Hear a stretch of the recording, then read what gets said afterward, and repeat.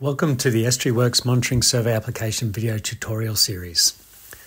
This is a 6 tutorial series and it explains how to use the Estuary Works Monitoring web and field apps. This is tutorial number 6 in the series and it will show you how to access the web app and to produce monitoring reports.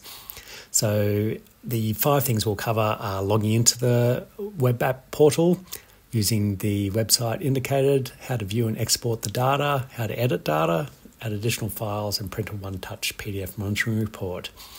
So the website to log into is the one indicated on the screen there. It will bring you to a different login screen to what you would experience with field apps. So fill in your credentials there and that will bring up the web app for you. Okay, we're going to zoom into a section here and show you how to view the different data sets. So they're all available in the layers. If they're all selected, you can view any of those layers. You're able to zoom in using your mouse key. At this stage, we're looking at a single site there because it's filtered by the map extent. If we don't filter by the map extent, we can view all the data sets available in the monitoring app. So we have a few options here. We can select different data sets and export them to CSV, so you can use them in Excel, for instance, or we could filter those data sets to find specific records. So for example, here we might look to filter for sites that have rock fillets present. So if we just put that rock fillets and yes, that will display all the sites that have rock fillets in the data set. Now you can change that to filter by the view extent, or you can just view all the data sets available. Okay, we'll just zoom out a little bit here and show you the data sets that it has selected using that filtering operation. The filtering capabilities are very powerful in this web portal. I'd encourage you to have a bit of a play with those to see how they might help you to analyse the data that's collected. The next feature I'd like to show you is the editing capabilities. So if you click the very top right hand button with the balloon and pencil, you will see that there's a number of things you can do. For instance, create a new feature, which we are doing now on the screen. You can create that feature and then once you submit it, it will store all the data that you've collected. So you can actually do a collection from your desktop. Okay, all the data sets are the same as are in field maps. So you enter those, save them, and then you've got a new feature.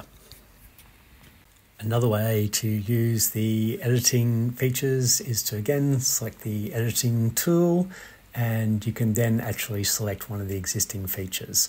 So if we select this feature here, it will populate it with all the data set for that feature, and you can go in and change any of those attributes that you need to. So if you've made a mistake in the field, you can edit them on the web app quite easily as well. Another way to edit or view features is to simply select the segment and then click these 3 little buttons. You can see there's a smart editor there which will allow you to do the editing, or you can view the attributes in the attribute table. So that gives you access to just the attributes that apply to that segment selected. You'll notice also that there are other tabs on the attribute viewer, and you can select, for instance, the monitoring tab to see photos, or you can select the photo button on the screen and then look at the photo that it has stored.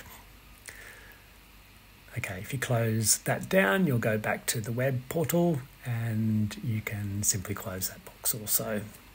Okay, I'd like to show you the monitoring report function now. I'm just going to select this feature here because I want to get the segment ID number, because that's what I'm going to use to print the monitoring report. So I can see the segment ID there. I now go to this little square button here up the top right, and that allows me to select that segment again. So it was segment 56. I'm going to select that, and then I'm going to ask it to generate a report. I do usually zoom out a bit because it makes a better map in the report. Just push the PDF creation button and you can see the report gets created. It does take a little while to get that image in there, but that report now will contain all the data for that site. For this site, we've only got the initial baseline survey, which you can see the data there. If you had done a subsequent follow-up survey, it would also show that data and display all the data in those columns, and also the photos sequentially. So you can go up the top here and print, or you can just cancel out of that if you want.